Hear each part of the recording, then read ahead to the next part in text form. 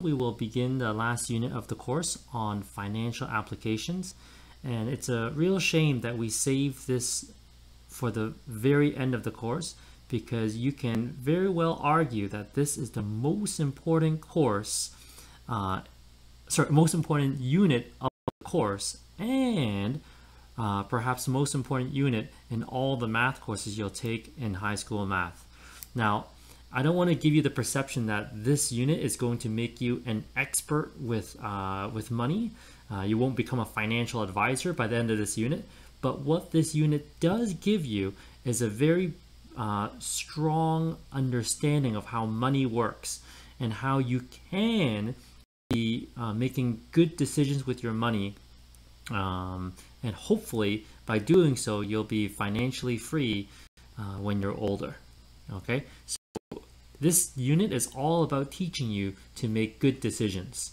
And if you don't already make good decisions, this unit will hopefully convince you why you want to make these correct decisions with your money. So you know what? Let's jump into it. This is our first lesson, which is on simple interest. So when you have a job, you make money.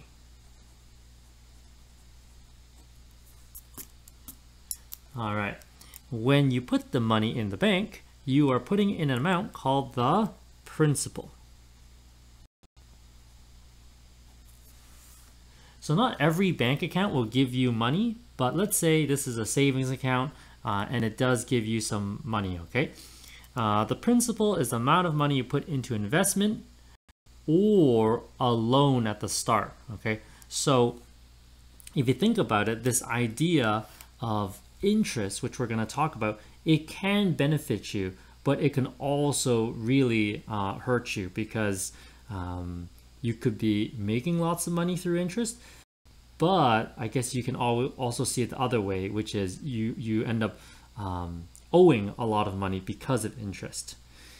The principal in your savings account earns money called interest. Okay. One type of interest is called simple interest. The other type, which we're going to talk about in the next lesson, is called compound interest. So simple interest, there are not many real-life examples that work like simple interest, but I will put a link in the description box showing an example of bonds, which basically works with the idea of simple interest in mind. So how do you calculate simple interest? Let's take a look at this example here. You deposit $500 in the bank. The bank pays you 2% simple interest each year. How much interest does the bank give you at the end of 4 years? Now, one thing that you really have to remember is that simple interest is calculated as a percentage of the principal. Okay, percentage of the principal. That's very important to understand. So if that is the case, this is how you calculate the interest. How do you calculate simple interest? You take your principal times your interest rate times the number of interest periods. So I equals PRT. In this case, P, the principal is 500. The rate is 0.02. That's 2% times 4, because that's 4 years, and it's 2% each year. 2% of the principal each year. If you do the math, you'll get $40, which makes perfect sense, because 2% of 500 is $10. At the end of each year, you will get $10 from the bank. Okay, and if that's 4 years, that's 10, 10, 10, 10, which means that's $40 from the bank. Now, sometimes the bank will pay interest more frequently. They'll pay at the end of each month as opposed to the end of each year. In fact, I'd argue if you have a savings account, most of them will pay at the end of each month as opposed to the end of each year. But the way the banks work, if you have a savings account, it's usually compound interest and not simple interest. But all I'm trying to say is, when it comes to the payout, you should really ask yourself, or find out for yourself, is the payout of the interest at the end each year, at the end of each month, or whatever the case may be. So every time I teach this, or I show this example to students, the students say, it's only $40. Okay, so my counter argument, yes, it's only $40. If you have a part-time job, you can probably make $40 in 3 to 4 hours. Okay, but I will say a few things. If you don't stash away this money, this $500, if you just kept it in your wallet, first of all, it's a horrible idea to keep that $500 in your wallet for two big reasons. The first reason being, if you keep the $500 in your wallet, you're probably going to spend it. And the second reason, which I'm going to say it over and over again in this unit, never keep a large chunk of money just sitting there. And whether it's in a checking account or in your wallet, if you have $500 in your wallet, your money is being suffocated to death. Okay, it is not doing anything for you when it's sitting in your wallet. So my example is when I was a kid, gas cost, I think it was, let's say like 70 or 50, 60 cents, let's say 67 cents per liter. Okay. Right now, in fact, like it peaked, but then it dropped back down. So let's say right now it's like $1.03 per liter. Okay. This is showing you that things in life get more expensive, and that is called inflation. You could look at the price of bread in the 1920s and then the price of bread in 2020. It's totally different. Everything goes up in price. Okay, the bare necessities when it comes to like gas, bread, eggs, whatever you can imagine it, things just get more expensive.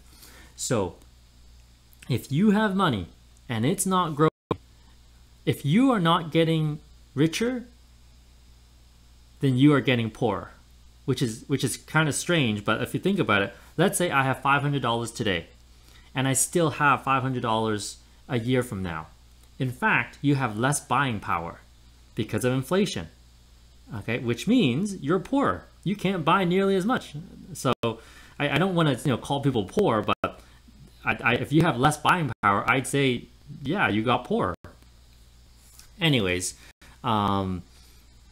yeah, so my counter argument is you really don't want to hold on to this money because it's just dying. So put it in a place where it grows, and so putting in your wallet is suffocating the money. Spending the money is just killing the money outright. So your third option is to put in a safe place and make it grow. So yes, $40 isn't much, but it's better than nothing. You didn't do anything to earn that $40. Okay, so there's a lot of arguments why this is a good idea. You want to make good decisions with your money, and this is an example of a good decision. In fact, I argue actually this is actually a not so good decision. I don't want to complicate the issue but I will say this because I want you to be rich. So 2% simple interest, this kind of growth, if someone gave me a growth of 2% per year, I'd turn it down, because right now inflation is 4% per year. So 2% growth isn't even covering inflation. So I need to look for something. I need to put my money where it exceeds inflation, so I'm keeping up with society. Otherwise, then I have less buying power. All right, so here we have a beautiful table. You have $1,000 principal. Whoa, 10% interest rate. So that is not what the bank is offering you. That's probably some like, so you need somewhere else. Unfortunately, like when you talk about stock markets or mutual funds or whatever, the rate of growth is not constant. In fact, some years you're going to lose money. So let's say you average the rate and it's like 10% growth. Or you know what, you miraculously find a bank that offers you 10% interest rate. So let's keep this simple. $1,000 principal, 10% interest rate per year. So 10% of 1,000 is 100, which means at the end of the first year, you have $1,100. And then you earn another $100 because simple interest is interest as a percentage of the principal. It's always 10% of the 1,000. So it's $100 every year, assuming you have this constant 10% interest rate.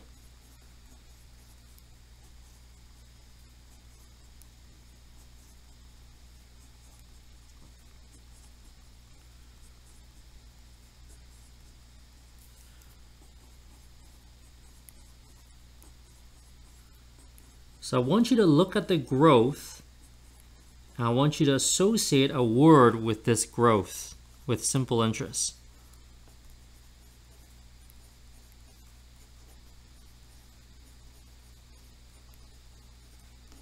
So hopefully the word that you think of is linear growth. Okay, you're growing by $100 every single month. And one last thing I'm going to say about simple interest: if you don't like the interest you've earned, okay, and this is later on as well, if you don't like the interest you've earned, there are a few things you can do. Okay, look at the formula here, PRT. Okay, if you don't like the interest you earn, you have three options. You increase your principal, or find a place that offers you a better rate, or you increase the number of interest periods. So that means like a longer timeline in terms of your investment. And $500, investing $500 is actually, if that was your plan for retirement, that's a horrible plan. Because even if that investment was very, very successful, let's say you're able to, I don't know, like quintuple your investment, okay? 500 times 5 is just $2,500, right? So that's why it's very challenging to be rich, to get rich when you have a small principal. Because even if you double, triple, quadruple your principal, you're still not that rich, okay? Like if you had $2,000 and you quintuple your investment, that's $10,000 only, okay? How are you gonna be a millionaire? You need 1,000 thousands to be a millionaire. So we'll talk about that. But anyways, that's a very good start for our discussion of financial applications.